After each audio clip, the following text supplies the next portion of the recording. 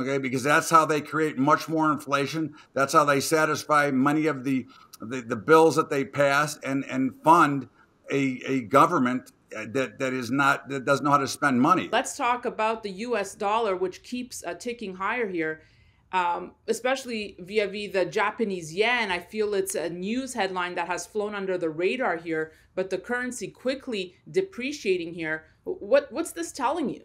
Well, first of all, it's what it really says is that the central banking system globally is a bunch of frauds. Okay, they are continually the weaker dollar. Okay, even though the dollar is stronger now, it still buys a lot less than it bought before.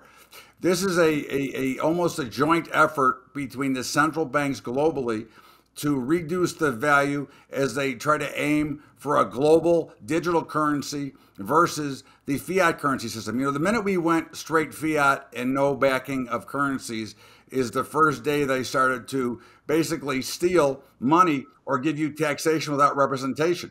Okay, because that's how they create much more inflation. That's how they satisfy many of the bills that they pass and fund a government that doesn't know how to spend money. I mean, if you and I spent money like governments do, we'd be either in bankruptcy court or jail. So they can continue to devalue these currencies, which is basically fraudulent. So on that note, we see the latest headlines from the Fed. Bullard now putting 75 basis points on the table, 3.5% by year end. He said would be a great target. What does this mean for us?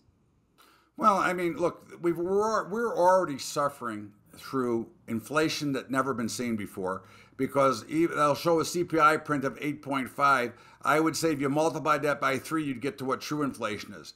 Look at the price of oil. It's up over 100% since Yeah. Joe Biden took office. Okay, look at the cost of grains. Grain markets are flying higher, which means you're going to pay more at the stores if you can get the goods.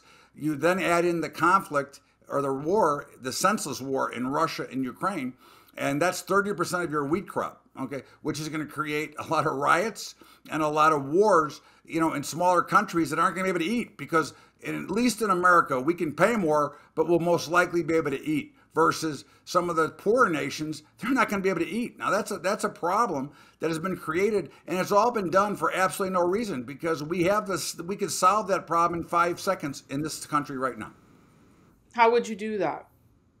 All you have to do is go back to fracking and shale producing, and you could be a net exporter of oil. You could bring the price back to $35, which drops Yeah. inflation, which then puts the pressure on Russia and makes the sanctions real instead of the BS that they give us now.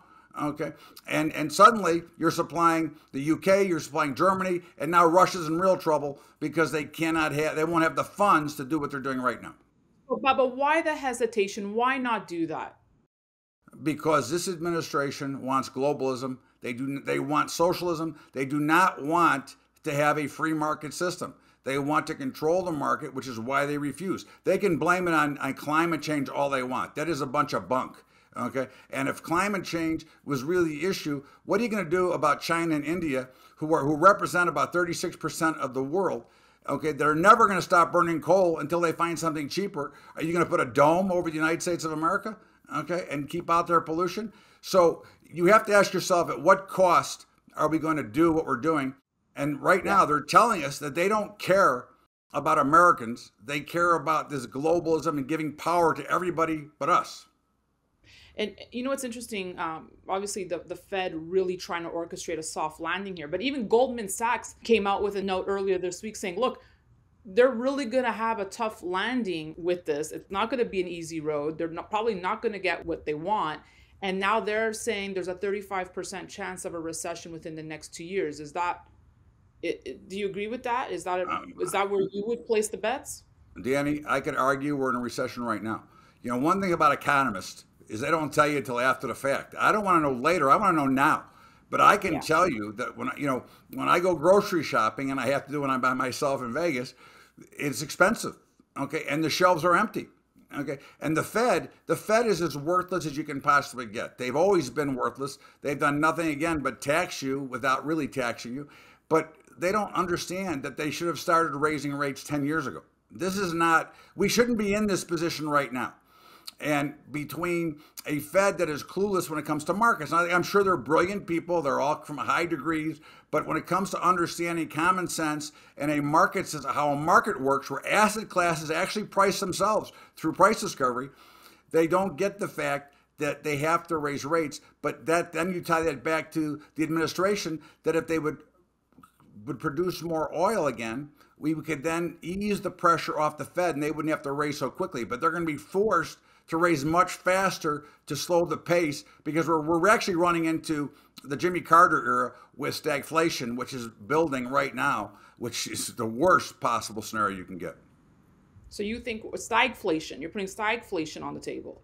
I think so. I think we're there. I think, look, markets never announce themselves, and neither does the economy. But to me, if you look at the lack of people working, okay, so employment and inflation, we've got low employment and high inflation. It's not a good mix when people are not going to work and they continue to try to live up the government. So let's bring it home here to gold, Bubba. You know we always do. We briefly touched over 2,000 an ounce to only come back. We're always hovering around there. But why does the metal seem to always have a difficulty with the round numbers here? Struggle to hold 1,900, struggling to hold 2,000. What gives? Well, I don't think it's gold, metals itself. I think every market always has funky stuff happen around whole numbers. I think whole numbers, that's why we see the celebrations of like $10,000, 20,000, whatever. I think that it was natural. I know you read my article on Monday, which I said that 2,000 would be some resistance. And a pullback to 1960 would not be a surprise and would not change the bullishness of gold. I think gold is going a lot higher. I think there's a great chance that gold makes new highs, all-time new highs now. Okay, now it won't be today, it won't be tomorrow. Nobody knows when it's going to be. But I don't think we're going to reverse into a downtrend. I think if you look at the commodity markets in general, and gold is nothing more than a hard asset commodity, but if you look at commodities, they're exploding higher. And I don't see anything different for gold. I think gold is going to go dramatically higher. And again, I don't put numbers on things, but certainly I do believe we'll make all-time new highs on this run up. And I think that silver, obviously I don't think you're going to make all-time highs, but I think silver is going to go higher. And I think finally platinum may have found a bottom as well. So I think the metals are great here. I think they're great opportunities. But remember, in 1999, gold was $300 an ounce. So now it's 2,000. I mean, it still appreciates on an annual basis. And you have to look at either the trading picture or the bigger picture. And the bigger picture is you should always own some physical gold in your portfolio, just in case, because the one thing that it may be needed for, it may be needed as a currency at some point. Well, and just on that note, I know you say you don't know when the all-time high is coming, but is it within this year? I think it should be within the next couple of weeks. Okay, we're not that far away. Again, it won't take long if 1960 holds, which it tested on Tuesday a couple of times. If it holds, I think we can go right back to 2000. Remember, the higher price gets, the thinner markets gets, and markets are very thin right now. There's not a lot of participation. The faster and bigger they can move. Okay, and I wouldn't be surprised if we saw new highs by next week. Okay, and again, I'm not going to predict that, but I wouldn't be surprised. We will bring you back. We will bring you back. Again, I don't like to say ridiculous things. I don't know. I do know that there's a great opportunity for a very strong rally and a continuation of what we started. Remember, we held 1,800. We jerked around there for a while. Then we held 1,900. And now I think the next step is to get up and over 2,000 and hold that. And then I think we take off to who knows where. Absolutely. And if I just may share a personal story on the supply chain, you think it's bad in the U.S. I'm in Canada right now, as you know, and I just celebrated my boy's 2-year birthday party. Already 2 years, but I couldn't even get basic party supplies, like basic, not even anything fancy. So if you think it's bad in the US, it's 10 times worse up here. Well, again, they're also another place that doesn't want to go for natural gas, right? I mean, I think Trudeau said on Monday, or no more in Ontario, no more drilling for natural gas. Now, it's one of your biggest resources, but you don't want to go get it. So what does that tell you about the government? And that's why your supply chain is so weak, because those jobs are gone that does the work, that make a lot of money, and we don't have the supply.